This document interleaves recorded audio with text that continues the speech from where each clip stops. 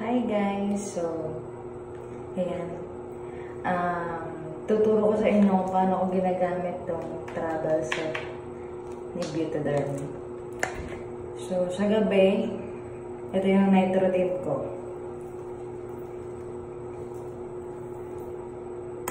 So, kailangan ko ng headband kasi maghihilamos tayo.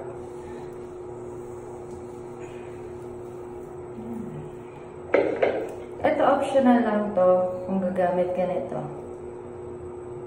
Mas maganda kasing gumagamit nitong Purity Facial Wash. So, inuuna ko to bago ako magpa-paint. Ito yung pa-paint ko. Hinahati ko siya para tipid. So, yan. Galing akong trabaho kaya ako yung agad. So, wala naman akong foundation mga besh. Yun lang talaga na day cream yung ginagamit ko ni Beautederm. So, sobrang ganda niya, di ba? Para akong Koreana look. Ganun kaganda si Beautederm.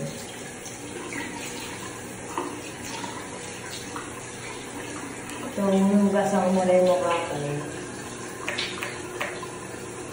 Tapos, ito.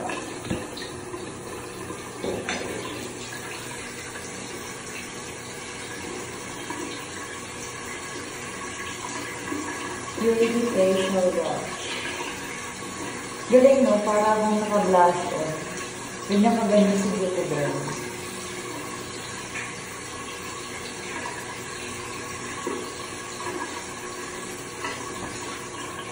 May brush din ako. Siyempre, nagkikilay ako.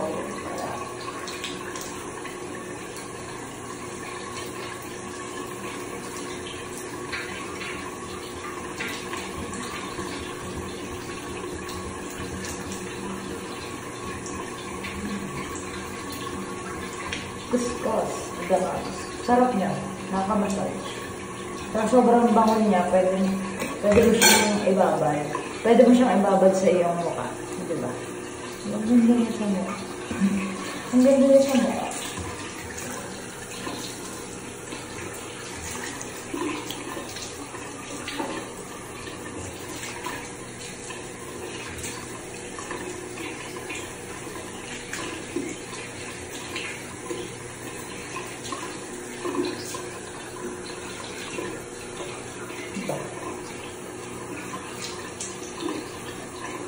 Pag naka-Beautederm ka talaga, gandang-ganda ka sa mukha ko eh. Diba? Diba? After ko nitong mag-purity, gagamit ako ng papel.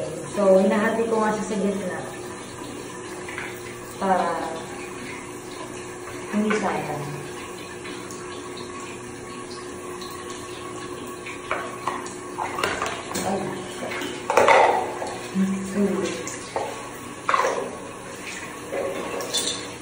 So, pabubulain mo siya sa kamay ko. Yan. So, ganyan lang siya.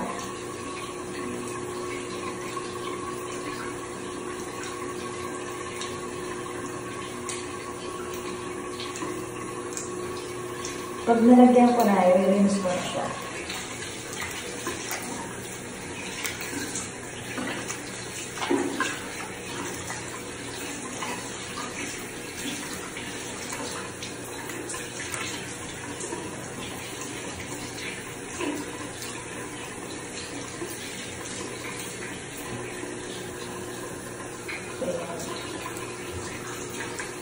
Kasi pag nababad siya sa mukha mga sis, ano siya, medyo mahapdi siya.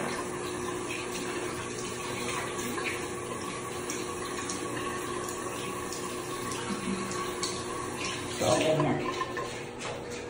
Hindi ako gumagamit ng towel pag tuyo ng face ko. Ano lang, tissue.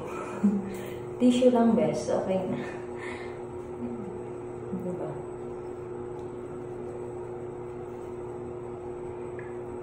Galing na para rin ako naka-blush ko. Ganyan kaganda si Beautederm blush.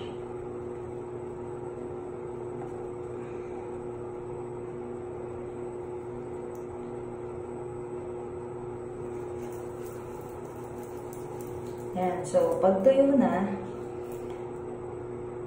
gamit tayo ng toner. So, ang toner ko, si Day and Night. Siya yung toner ko.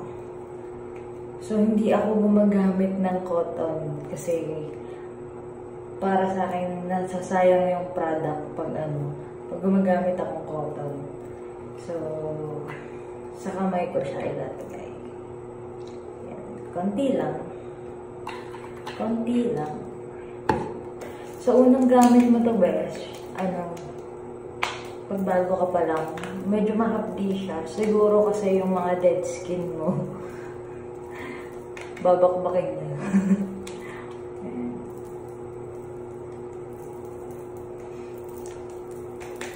Hindi ako magamit ng cotton kasi pakiramdam ko na sa sayang product. So, ginaganyan-ganyan ko lang sa face ko.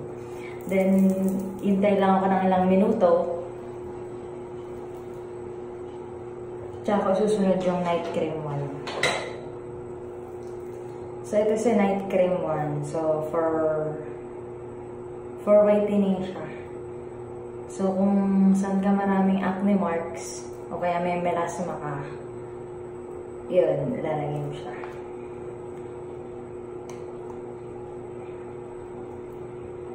Pero ako, konti lang maglagay. Ganyan lang. Dito, konti. Kay beautederm naman kasi, hindi siya paramihan.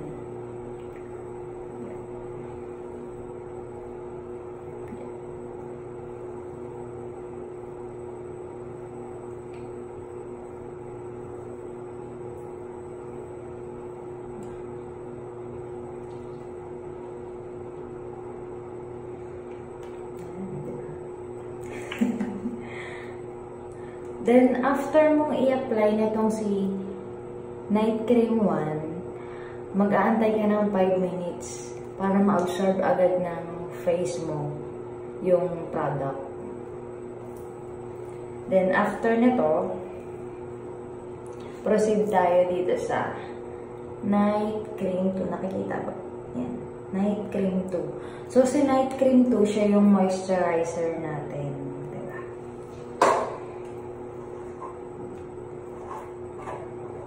So, usually, pag iniintay ko yung 5 minutes, nagte-text ako, nanonood ako. So, marami kang pwedeng gawin. Ganun lang din. Konti lang.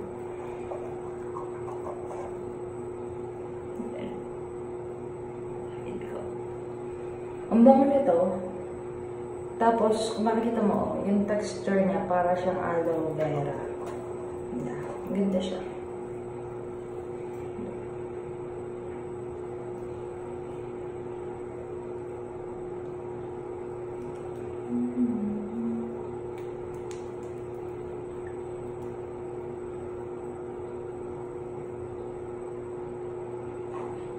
Diba? Ang ganda talaga ni beautederm.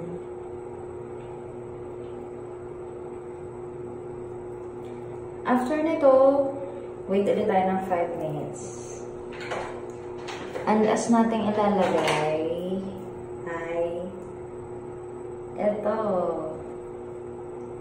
Si Night Cream 3. Siyempre, ayaw ni beautederm na tumanda ka agad yung face natin. So, itong si Night Cream 3, siya yung yung gagawa ng paraan para mawala yung mga wrinkles natin dyan. So, lagay na natin.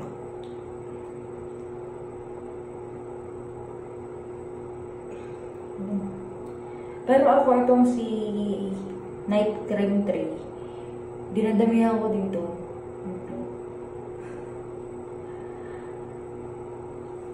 Para kahit magpuyat ako, okay lang.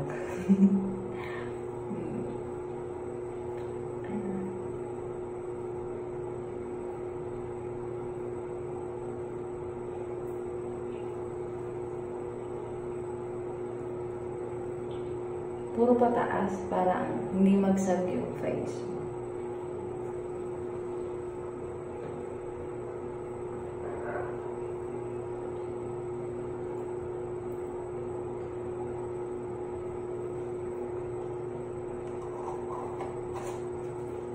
So, ayan.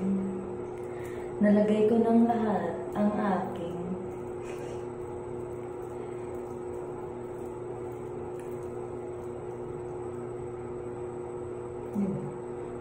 parang yung bago maghilamos ako tsaka yung tapos na maghilamos, parang parehas lang siya. Parang wala namang pinagbago. So, antayin ko ulit yung 5 minutes. Then, pwede ka nang matulog. So, yan. Beautederm travel set. After nito, pwede ka nang matulog, sis. Paano yan? Matutulog na ako. Bye-bye!